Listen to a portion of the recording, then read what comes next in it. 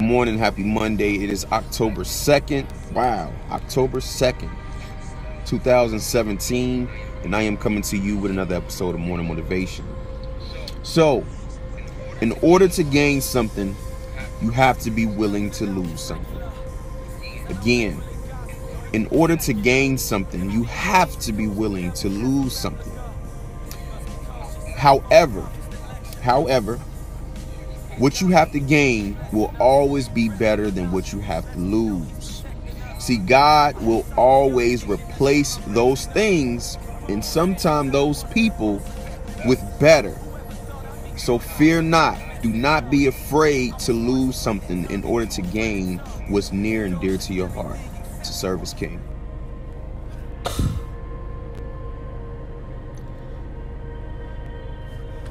All right, shalom, shalom.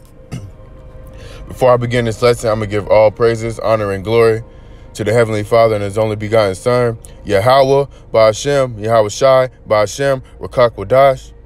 Yahweh is the true name of the Heavenly Father, who the world ignorantly calls God. His real name is Yahweh. All right, and Yahweh Shai is the true name of the Messiah, the only begotten Son, who the world ignorantly calls Jesus Christ. Also, I'm going to give double honors to the apostles and elders of Great Millstone, the true leaders of Israel. And also, I'm going to say shalom to the hopeful elect, the 144,000, the men that's going out there on the highways and byways, making their bodies a living sacrifice week in and week out. And also the brothers that's pushing this truth by the way of the YouTube during the week, and all truth and sincerity. Also, shalom to the 1/3 of Israel, the men, women, and children that's listening in truth and sincerity, that's part of the elect. All right, and today I'm going to title this lesson, Are You Willing to Forsake the Things of This World for the Lord? All right, because, when we come in this truth, people like to think, that is all easy. When you give your life over to God, everything's going to be smooth. All right, but that's the exact opposite. All right, when you come in this truth, the Lord says we like gold. All right, we're gonna get tried in the fire. All right, so when you come to prepare the Lord, you got to prepare your heart. You got your heart, which is your mind. You got to prepare your mind for temptation. You got to prepare your mind for going through different trials and tribulations. All right, because the Lord is going to try you. All right, so I'm going to get Matthew chapter 19 and verse 27. Then answered Peter and said unto him, Behold, we have forsaken all and followed thee. What shall we have therefore?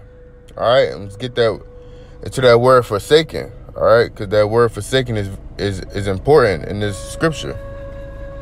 All right, it says to send away, to bid, going away or depart.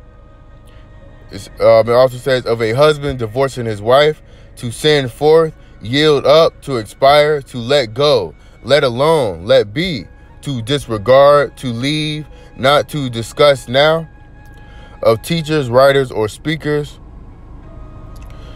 All right, I'm going to get the true point right here. It says to abandon, leave, destitute. All right, so I'm going to read that over again. This is Matthew chapter 19 and verse 27. Then answered Peter and said unto him, Behold, we have forsaken all and followed thee. What shall we have therefore?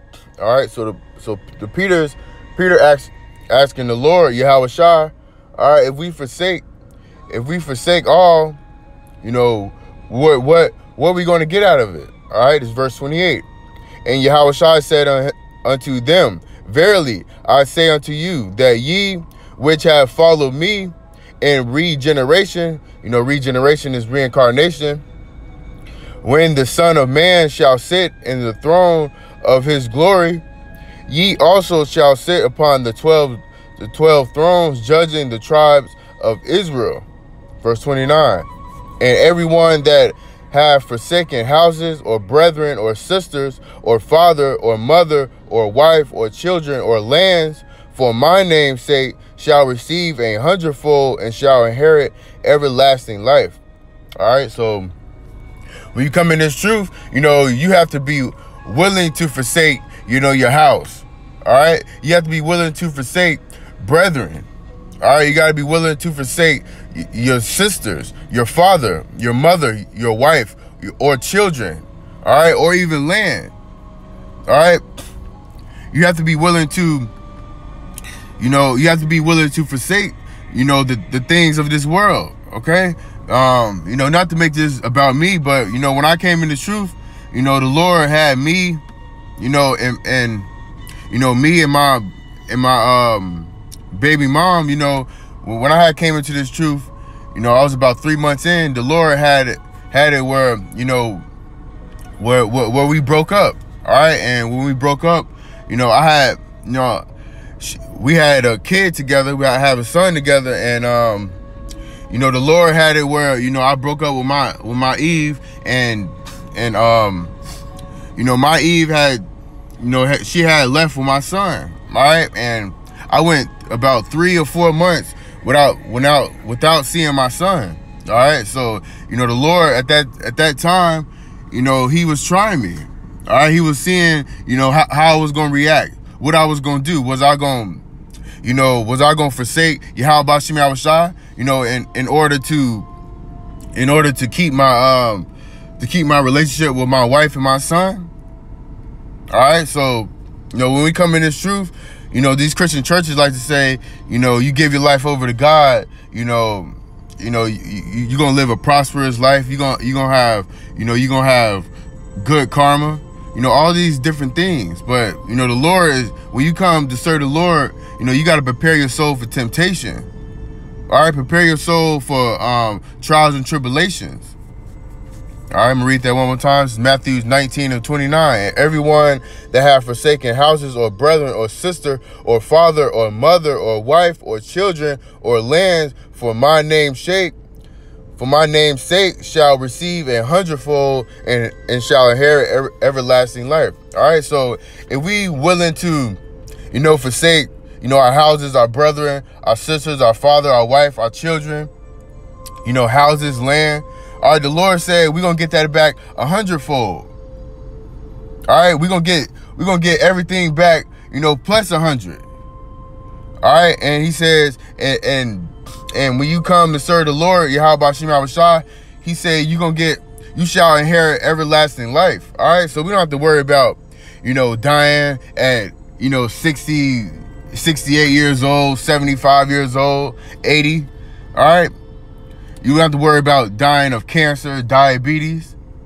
All right, we don't have to worry about, because in the kingdom of heaven, we're going to have that incorruptible body. All right, the Lord going to give us new bodies.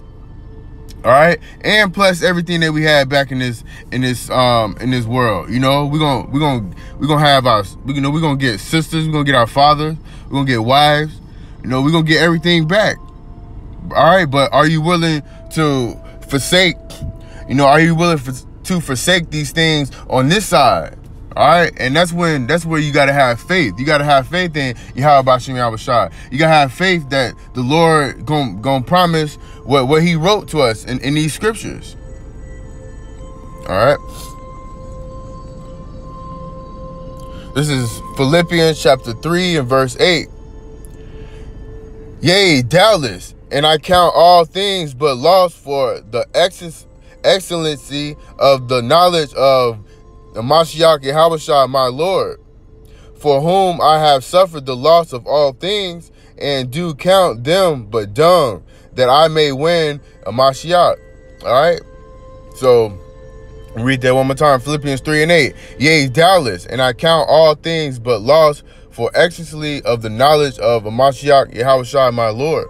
All right, so we supposed to count everything, everything as a loss. All right, because the scriptures say, this wisdom and knowledge is above rubies. All right, so this wisdom and knowledge of Yahushua a Mashiach. All right, it's above anything. It can't be compared to. It can't be compared to the white picket fence American dream. With the house, with the wife and the house and the kids. All that can't compare to the wisdom and knowledge and understanding of these scriptures. All right, because, you know, you can have the American dream, you can have a nice car, you can have, you know, wife and kids, you know, but what's the point if you don't even know who you are? All right, if you don't know, you know, where you come from, how you gonna know where you going? All right, so having the wisdom, knowledge, and understanding of these scriptures, you know, having that, you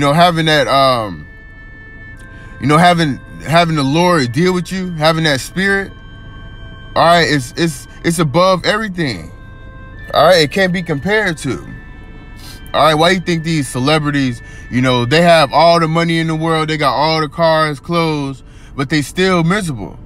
All right, they still committing suicide. All right, they still getting locked up. Why? Because they don't have the wisdom, they don't have the understanding. All right, and it says, for whom I have suffered the loss of all things, and do count them but dung, that I may win a Mashiach. All right, and that word dung, you know, that means shit. All right, so he says, I have suffered the loss of all things, and do count them but shit, that I may win a Mashiach. All right, and that's the mindset, you know, that we're supposed to have, because the ultimate goal is, you know, is getting that uncorruptible crown. All right, getting beamed up on them chariots, being a part of the elect. All right, escaping, you know, the wrath of Yahweh Bashim Yahushai. All right, that's the ultimate goal. All right, the ultimate goal in this truth is not, you know, not to have money. It's not to have, you know, the nicest car. All right, the goal in this truth is to win a Mashiach, to be a part of that number, to be a part of the elect, to get beamed up on them chariots. All right, I'm going to get one more scripture. All right, this is 1 Peter chapter 4, and I'm going to start with verse 3. For the time past of our life may suffice us to have wrought the will of the Gentiles, when we walk in lavishness, lust, excess of wines, reveling, banquets, and abominable idolatries. Verse 4, wherein they think it strange that we run not with the same, Salaki, read again, 1 Peter chapter 4 and 4, wherein they think it strange that ye run not with them to the same excess of riot, speaking evil of you. All right, so, you know, so that scripture is talking about, all right, because when you come in this truth, you stop doing the things that you was doing in this world. All right, you stop hanging out with the same people that you was hanging out in this world. You stop investing all your time and your energy into, you know, going to the club every weekend, going to strip clubs. All right, you know, committing adultery. All right, so it says, they think it's strange that ye run not with them to the same excess of riot. All right, so, you know, in the world, you like say, I used to run with that cat. All right, but you know, when you come in this truth, you know, like the scriptures say, you count things as a loss. All right, so your friends you used to hang out with, all right, you don't hang out with them same people. You start hanging out with like-minded people. You start hanging out with people, you know, that stink like you. That got the same goals as you. All right, and when you stop hanging out with the people of this world, you know, they start talking, you know, they start talking shit about you. All right, like to say, oh, you know, this guy all up in the Bible now, he all weird. Oh, you know, he don't smoke weed no more. What's wrong with him? You know, that's what these people do in the world. All right, but if you was doing the things of this world, you know, the people will love you. All right, you know, you might post up on Facebook, you might post up on Instagram about the truth. You know, nobody likes it.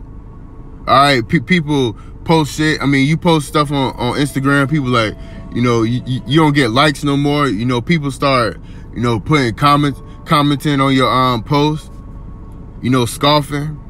All right, so, you know, when you